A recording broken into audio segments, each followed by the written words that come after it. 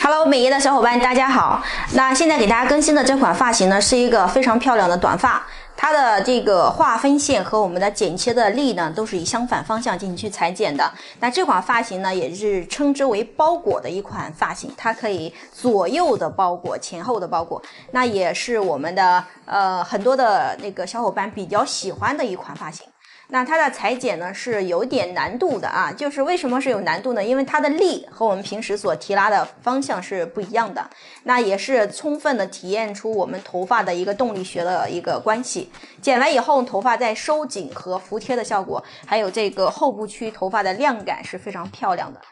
我们运用到很多短发的当中呢，在每一个区每一个步骤都是可以很好的去落地的。那这款发型的名字叫缠绕，我们今天在裁剪的时候呢，我会详细的给大家去讲解我们每一个划分线力的一个感觉，还有我们的手位的变化。好，接下来我们开始裁剪。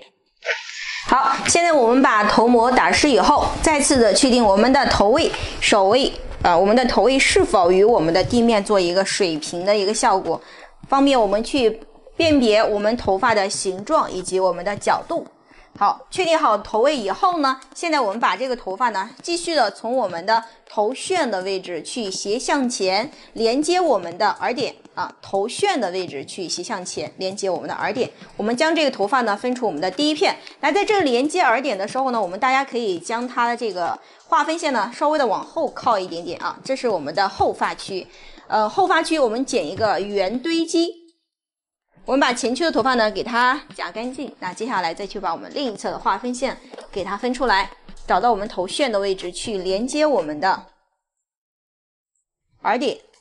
分出一条侧中线。那这条侧中线呢是微微的前大后小的一个效果，前面的多一点，后面的少一点。好，我们把这个头发呢给它分出来。这款发型的裁剪呢，它是先从重量开始裁剪的，也就是说它的第一片呢是建立在我们的枕骨区的位置，建立出一个发片。那这个发片呢将是我们后区头发的形状以及我们后区头发的导线。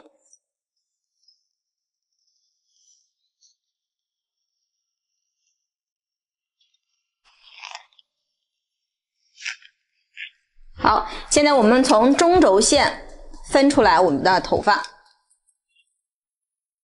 找到我们的枕骨区的位置，建立出我们枕骨区第一片头发。那这里的发片的第一片呢，找到我们的枕骨点的位置去连接我们的耳点。这片头发呢，这是一条微微的斜向前的一条划分线，也就是一个偏拱桥的划分线。那这划分线的斜度呢，大概是只有15度的一个斜度。好，我们把这个发片呢给它夹起来，继续的找到我们这边，连接我们的耳点。好，将我们这片头发呢给它分出来。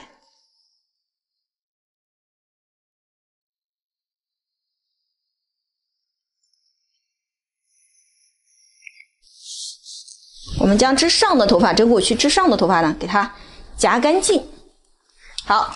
这个时候呢，去建立我们第一片的发片。这里的发片我们分出一片横向的，大概是1公分左右的位置。这里的发片呢，去连接我们耳点这一片的角度。好，在这一片，大家看好我们要建立一个圆形的形状。那大家能看到这里划分线是微微的斜向前的，在这一条划分线里面去建立一个后长前短的一个圆形。后长前短的圆形，我们如果说在纵向裁剪的是不是发片往前带的一个效果，也就是它的量会往后收往后收的一个感觉。那我们用到斜向前的划分线去剪一个斜向后走的一个重量线，大家能看到我们的力都是相反方向的做的，所以呢，它的头发的支撑感是非常好的，就是内部的一个支撑的效果是非常好的。好，我们现在呢分出我们第一片头发，在这个枕骨区的位置去建立我们的长度以及我们的亮感。那长度的话，我们看在枕骨区往下，我们确定在2到3厘米的一个位置大家去训练的时候呢，也可以去按照我们的这个长度去训练。当然，在这个工作当中呢，我们也可以去放长去使用同样的技术，长度不一样也是可以的。好，现在我们找到我们的长度，确定好以后呢，确定我们上下的亮感。大家要知道在我们去剪切的时候呢，枕骨区以上的头发呢，它的张力是比较大的。我们想建立一个后区饱满堆积的效果，在这一区我们不会横向角度拉得过于高。那这里的角度呢，我大概是控制在2指位，也就是30度的一个角度。好，我剪出我想要的长度，第一片，长度在这里。好，继续的剪出一个后长前短向前走的一个力，所以在这里我们的发片呢横向的划分出来以后，我们的切口开始要往里收啊，收出来发片以后，那这个时候呢，我们的指尖要压低，我们指根的位置要抬高，那这个时候我的切口再往前收紧，这一片是我的引导线。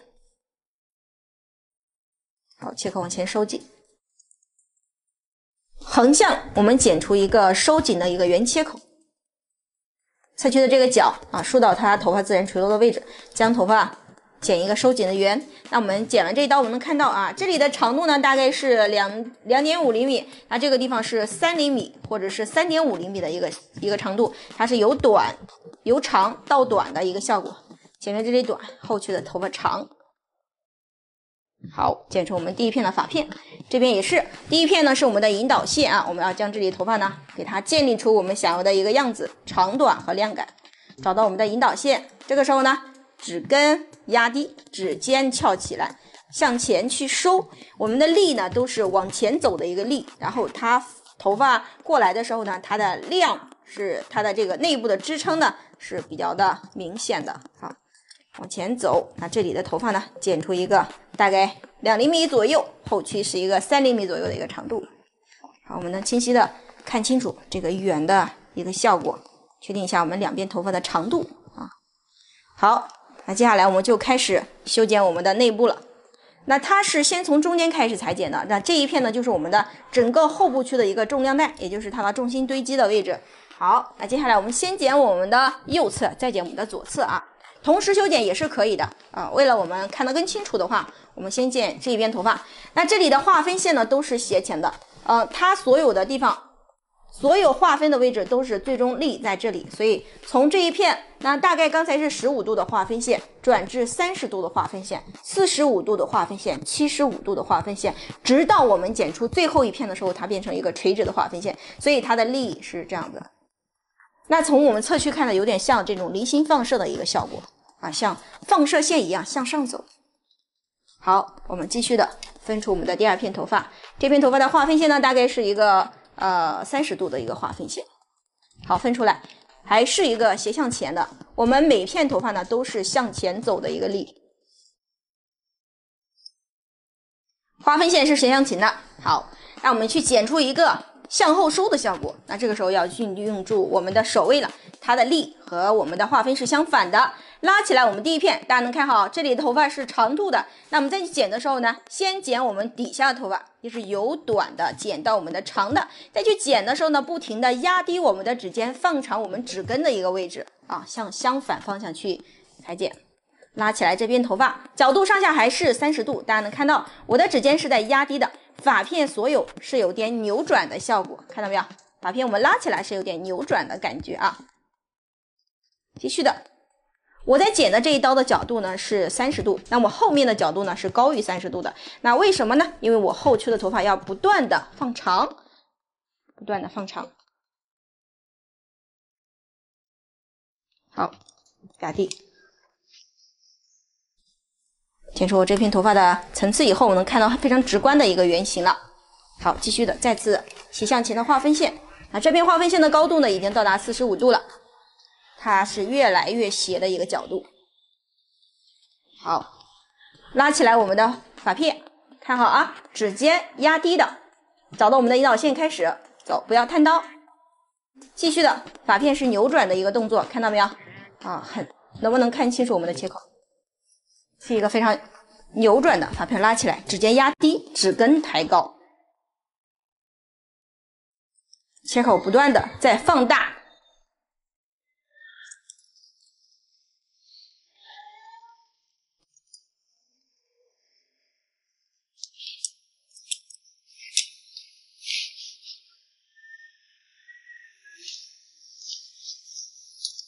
好，这片头发呢变成了75度的划分线，刚才是45度，那现在已经高于我们刚才的划分了，是不是？再往前就变成最后一片垂直的划分线了，所以它是15度、30度、45度、75度垂直。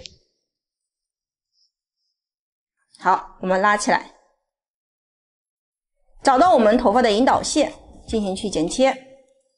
不要贪刀，压低我们的指尖，放长我们指根的位置，继续的走。发片是扭转的一个感觉。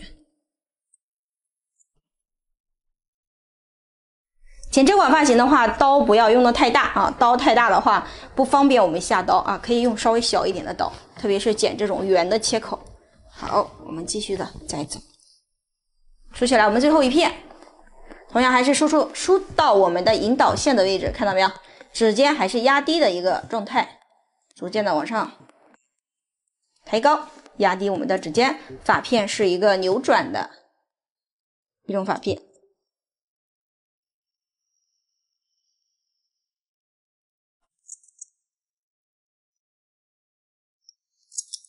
好，这么去剪完以后呢，我们的头发再去梳理完以后，我们能清晰的看到这个发片它是往里走的啊，一个收紧的一个圆形。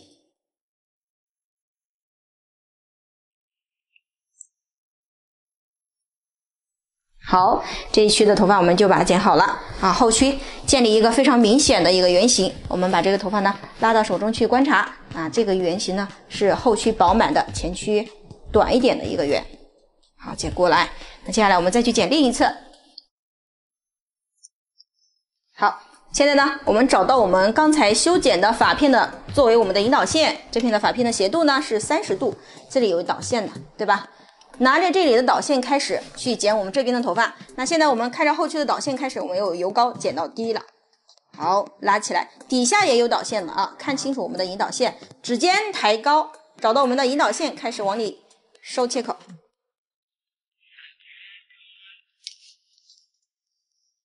收切口，指根不断的在压低，指尖不断的在抬高。好，接下来继续的向前的划分线，这里的划分线的斜度呢已经到达45度了，这片的这个斜度是比较斜的了啊。好，我们继续的再次梳理出我们的导线，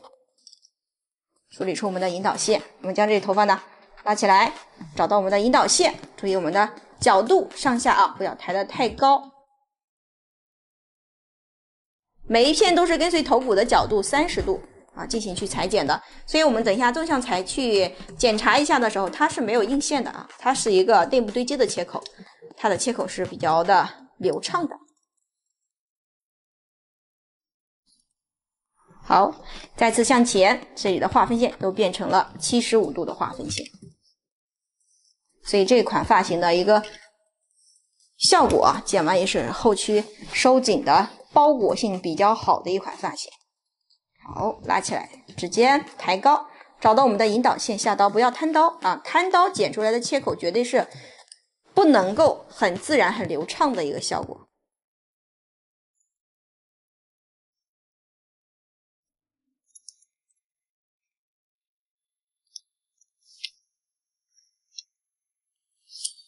最后一片，拉起来，找到我们的引导线，指尖抬高，逐渐的走。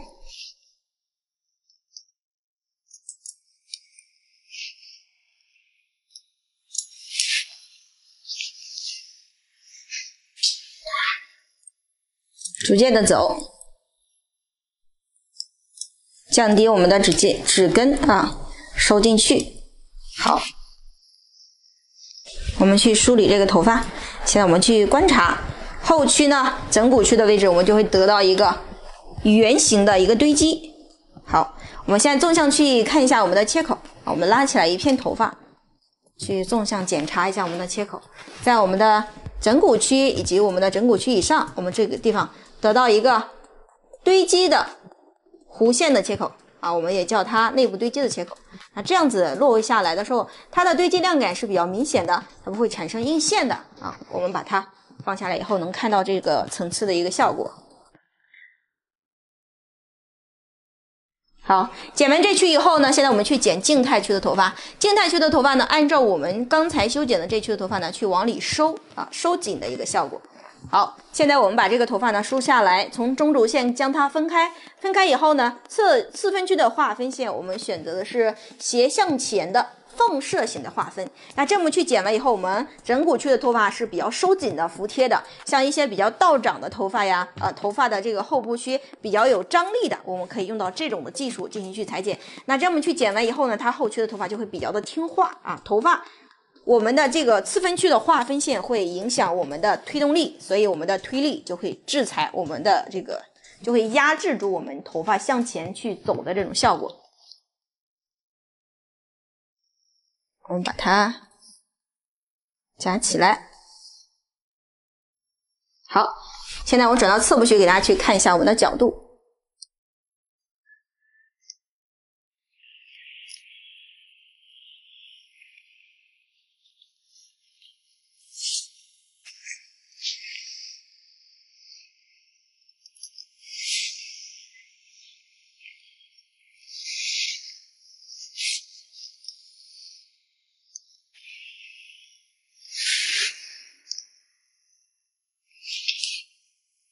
好，现在我们转过来以后呢，我们把这个头发呢梳过来。第一片头发呢是在我们的这个发片的中间，也就是我们中轴线的位置。导线在我们刚才修剪的这一区，我们把这一区的头发呢拉起来，作为我们的引导线。拉过来以后呢，我们的手指的位置呢是摆成一个堆积的角度。现在看到我们的引导线呢进行去向下裁剪。剪的时候呢，我们底线的切口呢要往里面收紧啊。所以我今天剪的这个是一个短头模，因为它后区的头发呢需要收得很紧。所以我们剪得很短，做一个收紧的效果。我们继续的向前放射的划分线，分出我们的第二片头发，发片依然还是放射的一个状态。然后呢，原位裁剪，找到我们的引导线，手指的位置是一个堆积的一个指位啊，向内的一个切口。找到我们的引导线呢，向下去给它收紧，将我们的外线呢给它收进去。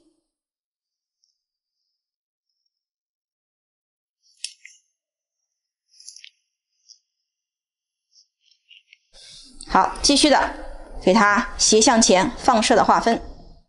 在横向，在我们枕骨区这个位置纵向去划分的时候呢，我们可以分的稍微的薄一点啊，薄一点，我们的切口就会控制的更加的精致。所以呢，不要分的太宽。好，继续的梳起来，找到我们的引导线，往里走。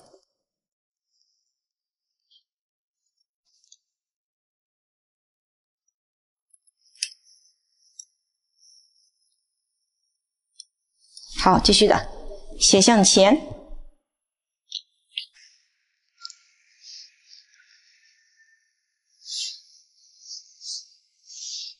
梳出来我们的发片，找到我们的后区的头发为引导线，往里收，将我们侧区的头发呢收干净。好，最后一片，我们把这些头发呢继续的梳起来，看到我们的引导线。给它收进去。那这边头发剪完以后呢，我们放下来能看到我们的这个脖颈区的头发呢，就得到了一个圆形的收紧的一个圆形的一个效果。那它的外线呢，还原出我们生长的一个效果，发际线所生长的落位下的一个效果。所以我们能看到这个边缘的层次呢是比较薄的、服帖的一种状态。我们继续的修剪我们的另一侧。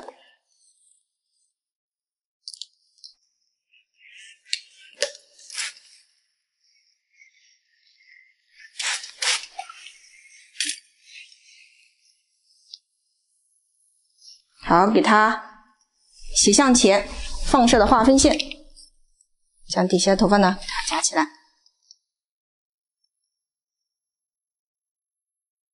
找到我们的引导线，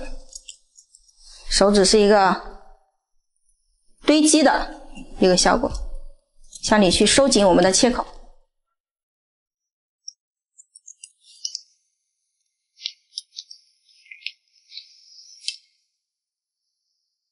放射的划分线，好，将头发夹起来，找到我们的引导线，看到没有？看清楚导线再下刀啊！侧区的这个鬓角的地方呢，侧角点的地方，侧区颈侧点的地方呢，我们给它往里面收。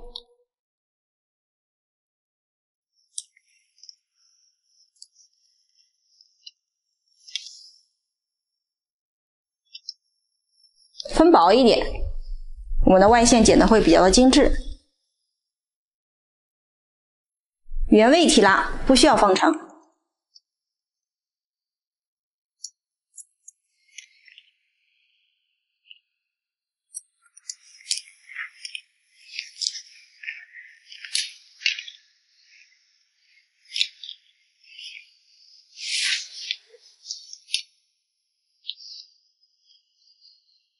每一片我们梳起来的时候，都能清晰的看到我们的引导线。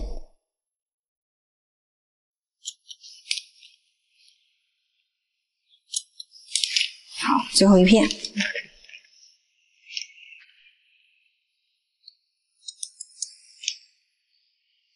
找到一个收紧的一个切口。剪完以后，我们能看到侧部区头发的外线啊，这里的头发是还原我们生长的一个效果。那剪完以后呢，整个脖颈区的头发呢是一个服帖收紧的一个感觉。然后在枕骨区以上呢，我们又会得到一个圆的堆积的一个切口。那这里就是我们后部区的裁剪啊，先剪我们骨梁区，建立出我们的形状以及我们的量感，然后再去收紧我们的静态区的头发啊，做到一个内部的一个堆积的一个形态。好，接下来我们再去延伸我们的侧部区以及我们的静态区。那这款发型它是一个不连接的一个效果，也就是在最早我们去裁剪的时候，运用到这种的方式去剪出不连接的一个层次。那接下来呢，我们继续的把这个头发梳好以后，找到我们的1/2的位置啊，侧部面1/2的位置去连接我们的前侧点。那这里头发呢，我有点微微的斜向前，分出我们的发片。前侧点的头发去连接我们的1/2的位置。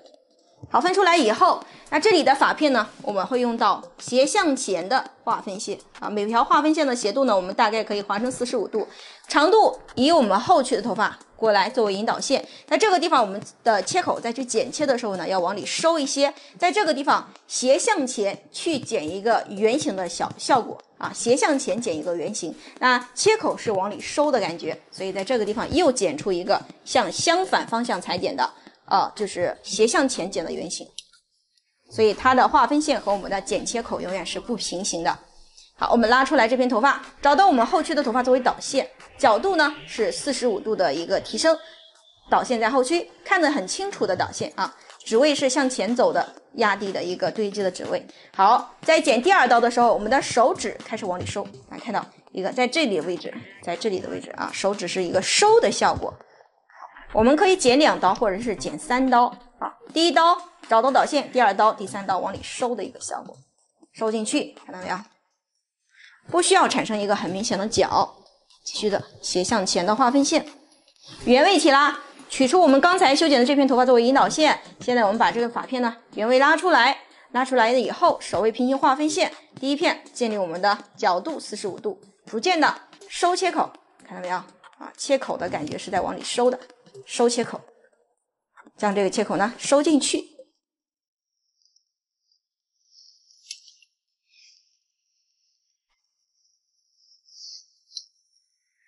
好，我们拉起来发片45度，剪，收切口，收切口，收进去。好，继续的收切口，收进去。好，剪完以后呢，我们在侧部区就会得到一个圆的切口。但我们的划分线都是向前走的，所以我们要给它交叉去检查一下，将我们的一些内部的角呢再次给它磨掉。所以呢，现在我们的划分线又变成斜向后的划分线，划分线的斜度呢还是45度的，斜向后。那现在我们把发片拉起来45度，将这里长出来的角给它拿走。这样子呢，它侧部的这个圆的感觉就会更好一点啊，它就不会有内部有角了。我们继续的给它斜向后45度的划分线，拿起来，去把内部的角给它拿走。其实就是前面2片有角，后面头发其实已经剪不到了。那剪不到，我们也要给它全部都给它过一遍，它内部的这个线呢更加的圆润。好，不管它是往前还是往走，往前还是往后，它的这个服帖的效果是比较好的。那接下来我们剪了这块以后，我们能看到这里是一个圆的一个向上走的切口，然后横向拉起来发片呢，那这个发片的效果就更加的圆润，与后区的头发呢它是连接过来的啊，它的量感呢也是比较平稳的一个状态。接下来呢，我们去修剪我们的另一侧。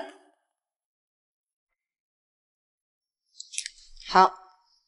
这边头发同样是找到我们的1/2的位置，去连接我们的前侧点。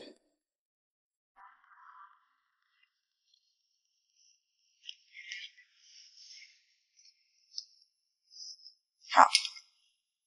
斜向前45度的划分线，找到我们后区头发作为引导线，梳起来，角度提升45度。找到导线以后，剪出第一刀、第二刀，切口往里收，不要收的太狠啊，不要给它收到斜线上，收的平缓一点的圆过来。好，继续的斜向前45度的划分线，角度45度，拉起来，找到我们的引导线，剪切，第二刀。收切口，继续的收切口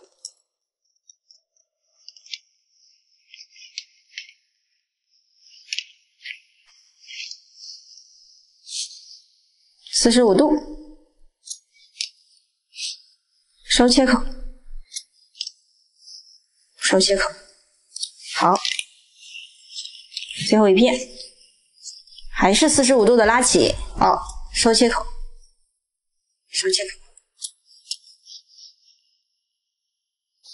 好，现在交叉检查磨角，45度斜向后，刚才是斜向前，现在斜向后，拉起来角度，找到我们需要去拿走的这个角的感觉，给它拿走啊，看一下我们的切口是否流畅了，一个圆的切口是否圆润了啊，不要它内部有任何的角的感觉。好，我们拉起来。所以这款发型的裁剪都是反方向的去操作我们的形状，对我们的裁剪呢有着非常大的一个思维上的帮助啊。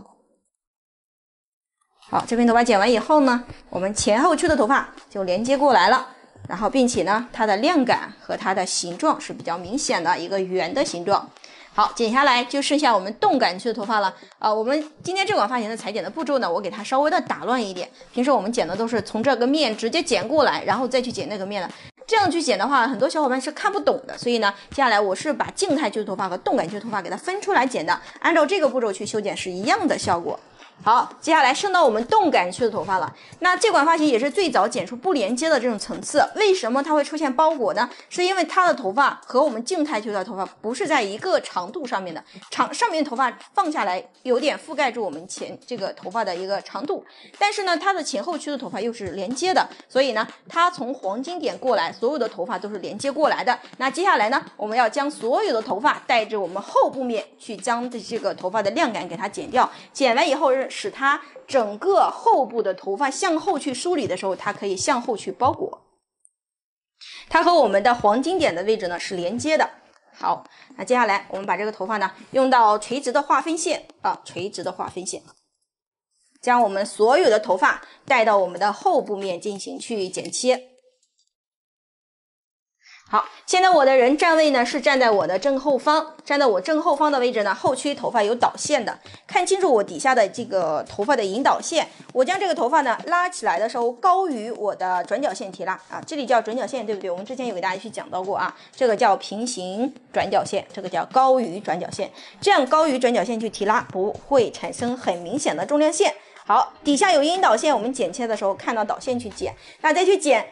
外侧的头发的时候呢，这个时候我们的指尖要抬高，让这个头发呢向后去带它的力是往后走的，所以剪完以后，我们将头发动感区头发往后去梳理的时候，它会向后去包裹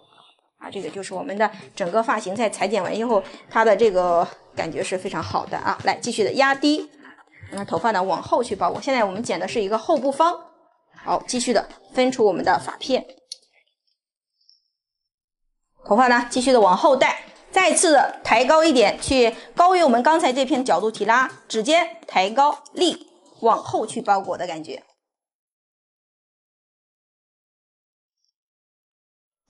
好，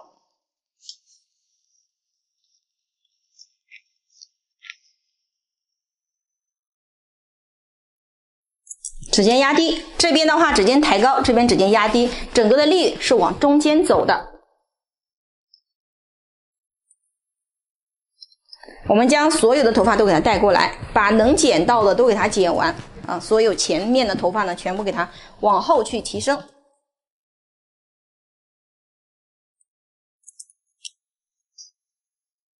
好，抬高角度，指尖的位置呢抬高，将所有的头发呢往后去梳理，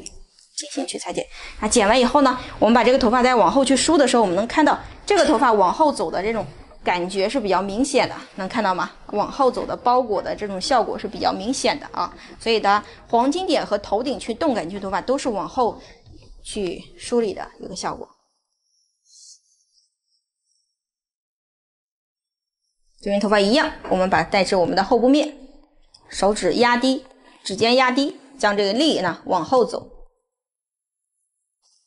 好，两边一样，我们能看到这个头发呢梳过来以后。啊，它是一个向后走包裹的一种效果啊，它的纹理感是能看得出来的，对不对？好，那这就是我们现在决定的这个面呢，是我们的这个顶部区和黄金点以上的头发啊。那它头发剪完以后，还有一些前面的头发，那这个时候呢，我们再去修剪它前区的头发，也就是我们的刘海区这一部分的头发。那这个时候呢，我们继续的将我们的这个头发前后区给它分开啊，后区的头发呢和前区的头发在这个时候呢，它是连接的一个效果。那我们把这个头发的划分线呢分成一个斜向后的划分线啊，斜向后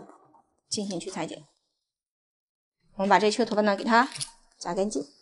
好，再去分出我们的后区的头发。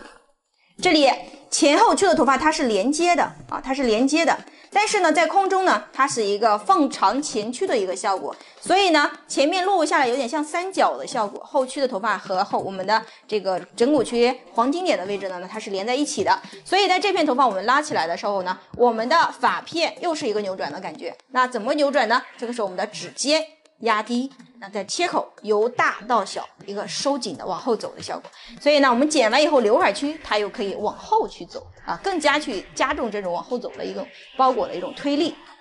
好，我们继续的把这个发片拉起来。那这个时候长度我们可以自己去自由的设定，长度的话呢，我们可以放在嘴角或鼻尖或者在下颌线都是可以的啊。那这款发型剪出以后，它的刘海是偏长的。好，我们拉出来这片头发。那在剪的时候呢，我们可以高于我们的转角去提拉，在连过来的时候呢，我们可以先放长一点，因为在这个走位的时候，我们的圆呢有很多种的一个形态，所以呢，再去走过来的时候，我们可以放长一点，然后逐渐的和后区头发连过来啊。如果一次不能够确定好的话，我们可以多分2次进行去裁剪。好，剪过来以后呢，它与我们后区的头发呢连接在一起就可以了。我们清晰的能看到，这是后区的长度，这是侧区的长度。好，放下来以后，我们能看到。上边头发它是包裹住我们底下的头发的，所以上下的头发呢它是不连接的状态啊，它是一个不连接的状态。所以呢，我们能看到底下的头发是短的，上面头发是长于底下头发的，做到一个覆盖。好，继续的，我们分出斜向后的划分线，将这里的头发呢全部梳至我们的左侧啊，一直剪到我们的另一侧的面，把它梳过来的。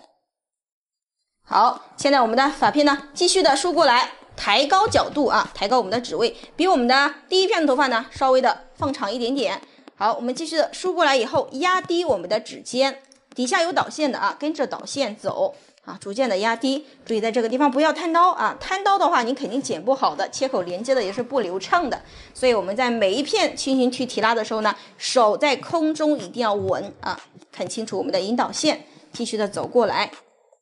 走到我们后区和我们黄金点头发的长度做一个连接啊，所以动感区它整个面的头发呢都是连接过来的啊。这么去剪完以后呢，我们能看到这个刘海区又会做到一个侧部区，你看服帖性和包裹性又会比较的好，所以它整个发型剪完以后呢，它的任何一个面都没有任何的这个翘起来的效果，不管你怎么梳，它都可以产生包裹。好，这也就是它缠绕的理念。好，我们继续的将另一侧的头发啊，将我们右侧区的头发全部带至我们的左部左部面啊，以左面为参照面进行去裁剪，所有的头发拉过来向后走，大家能看到我的指尖是这样走的，这样走的一个力。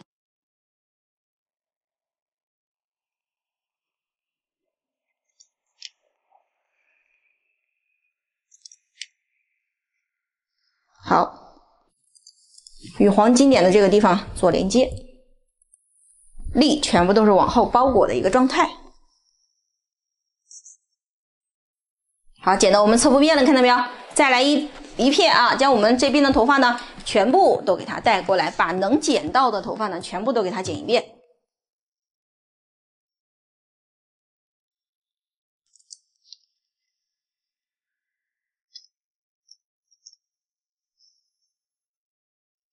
啊，有一些已经剪不着了，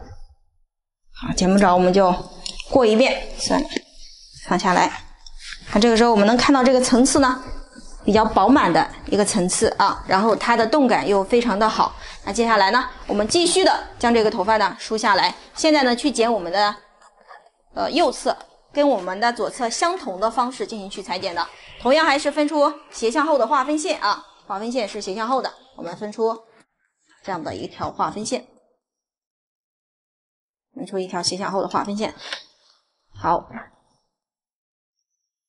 现在我们继续的将这头发拉起来，长度我们看一下在哪里啊，在嘴角或者是在下颌线，你刚才定的长度在哪里，就在哪里进行去裁剪。好，我们现在梳起来的时候，又继续的找到我们前面的长短，去连接我们后区黄金点的长度。那这个时候我们的指尖呢要抬高，跟我们刚才的手位是相同的。刚才我们是指尖，现在我们的是指根压低，指尖抬高啊，往后走的一个力。继续的走，看到没有？指尖的形状。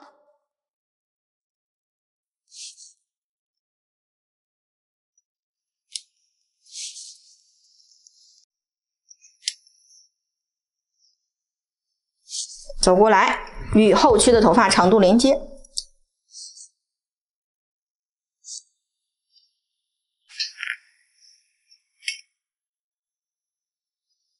斜向后的划分线。我换到这个面，大家去看的时候会更加清晰一点。我换到这个面，大家看到我的这个力会更清晰一点啊。好，我们再次的将我们前区的头发呢拉高，高于我第一片头发进行去裁剪。大家能看到我的指尖是翘起的，指根是下压的，跟我们刚才修剪的力是一样的啊，只是我们的指位要控制两边的力的走位是一样。好，我们继续往后走，大家能看到后区的头发呢与我们黄金点的地方做一个连接，走过来啊，这样子的话，我们头发又往后去走的一个力的一个效果。好，继续的斜向后的划分线，发片再次的逐渐提升。找到我们的引导线，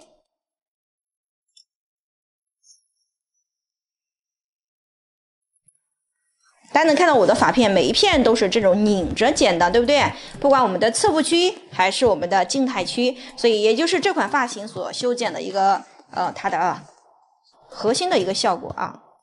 看它的力的走向都是不同的。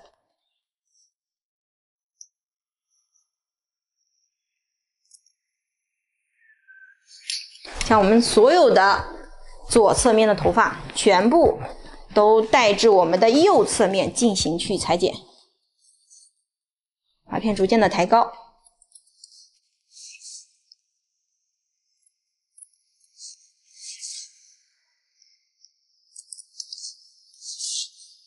所有的头发都是在这个黄金点的位置上，以黄金点的位置上做连接。我们再次去检查一下，现在呢，所有头发都已经被我们剪完了。好，放下来以后呢，在我们去梳理的时候，我们把所有的头发往左边梳的时候呢，它的流向可以往左边走啊。那我们再反过来，我们把所有的头发给它往右边走的时候呢，它又可以包裹住我们的右边的头发啊。所以我们的力呢，在任何的位置呢，它都是比较的服帖的、听话的，对吧？我往左边梳，它又可以往我左边包裹。那所有头顶区的头发呢，我往后梳，它也可以往后去包裹住。所以呢，这款发型剪完以后呢，不管我往哪边进行去梳理，它都是比较听话的。而在静态区的时候呢，底下头发又比较的服帖，所以这款发型我们去运用到每一个拆分去使用的话，我们每一个步骤都是比较实用的。它可以帮助我们去演变很多的商业发型，也可以帮助我们制造向后走的一个流向。好，我们现在把它吹干，去修饰一下。好，我们把这款头发自然吹干以后，现在我没有去打薄然后也没有去修饰。我们吹干以后能看到这个头发的一个重量感，它的这个堆积的位置，在我们建立的时候，大家能看到第一片的头发在我们的枕骨区位置进行去裁剪的。那这一剪完以后，我们能看到后区它是一个收紧的一个圆形，脖颈区以下的头发收的比较的好，然后后区堆积的一个效果又比较的明显。侧部区的头发也是，我们这个底下的头发呢和上区的头发它是做的一个不连接的状态的，所以这个头发放过来以后呢，我们用手去拨它我们能看到这个头发你可以往后去拨的时候呢，头发就可以往后走的一个流向，所以呢，它的这个头发的动感是非常好的。来，继续的。这个头发刘海的头发是放长的，我们把两边头发往中间两侧的头发呢往左往右带完以后，中间的头发它是有一些长出来的，所以它的上面头发会有一些蓬松。那这边的头发也是我们把所有头发往我们的右边去梳理的时候呢，它一样也可以去往右侧去包裹住同样会达到这种纹理的效果。所以呢，整个头发的动感是非常好看的一个状态。那接下来我们把它稍微的打薄一点发尾，然后去柔和一下它。在打薄的时候，同样还是我们拉到这个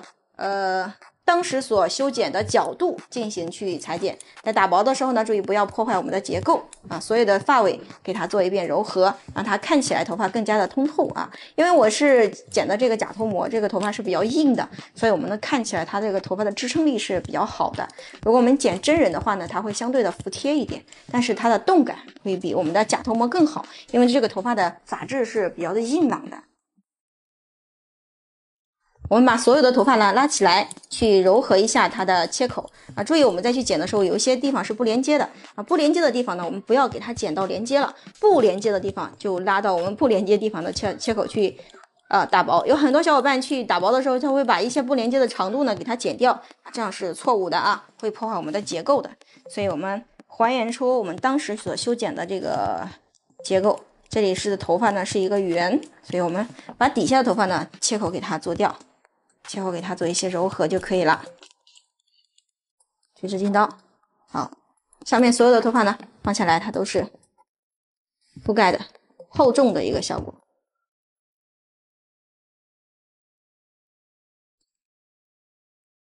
发尾的打薄。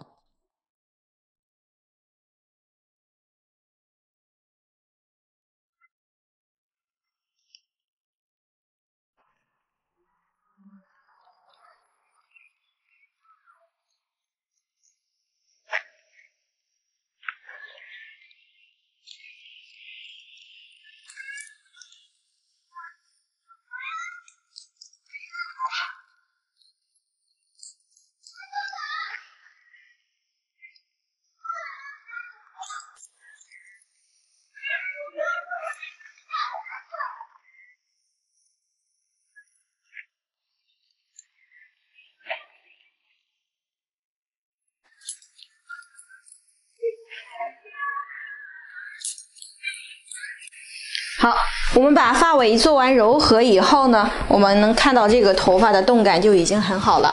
里面没有需要去做的很多的打薄，因为这个头发它在我们的静态区的头发呢是不连接的上下的头发呢它的长度呢是里面的短，外面的长，做到一些包裹的，所以我们用手去拨动这个头发的时候呢，它的这个动感和纹理会更好里面的内部的空间会更大，所以我们去看到这个头发，不管我们去往任何一个面去拨动的时候，这个头发都是产生一个自然的向内收的一个纹理。那后区的头发呢，我们能看到去制造的它的这个后区堆积的量感是比较明显的。那第一片头发我们去建立的时候呢，如果我们短了，它的量感可能还会往上走，所以呢，大家要一定不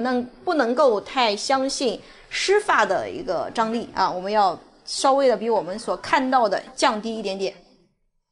那后区的头发呢，我们能看到整个后脑勺的头发在我们的骨梁区往上是得到一个收紧并且支撑的一个很好的一个圆形的效果，在我们的枕骨区的位置是非常饱满的，在脖颈区以下呢，它的这个静态区服帖的效果又会非常好，所以呢，它可以拉长我们的脖颈，然后使我们的后枕骨的头发呢得到一些支撑饱满的一个形体。我们给它稍微的擦点精油，让它看起来头发更有质感。那至于造型的话呢，大家可以去自由发挥如果大家喜欢去做一些动感的话，也可以去做一些卷的一个形体。如果大家喜欢更自然的话呢，也可以就是做一个长的。那在这个地方我不会太多的去做一些造型的一个展示，我们主要去看一下头发的形体。我给它稍微的擦一点东西然后我们来看一下这个头发的一个效果。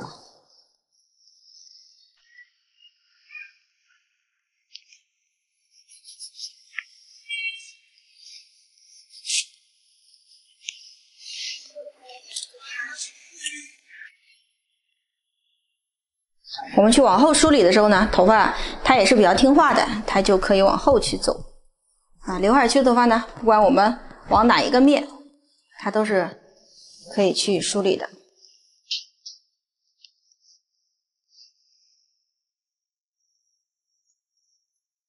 所以像这款发型的话我们现在去在发廊当中去剪出来，依然还是比较好看的一种效果。虽然它是一款经典发型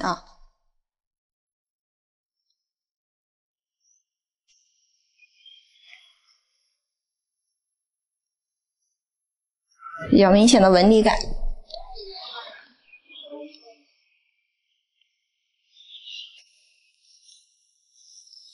后区的枕骨区的这种立体的效果和它静态去收紧的效果形成一个非常有明显的一个对比。好，我们把这个结构图给大家呈现出来，让大家去学习完以后呢，更好的去落地。那这款发型很多小伙伴一下是不能够理解的，大家可以把这个视频呢反复的观看仔细的观看，再去看的时候呢，也可以呢多剪几遍去找一下这种感觉。我们梳成静态的时候，我们看一下头发的流向和纹理。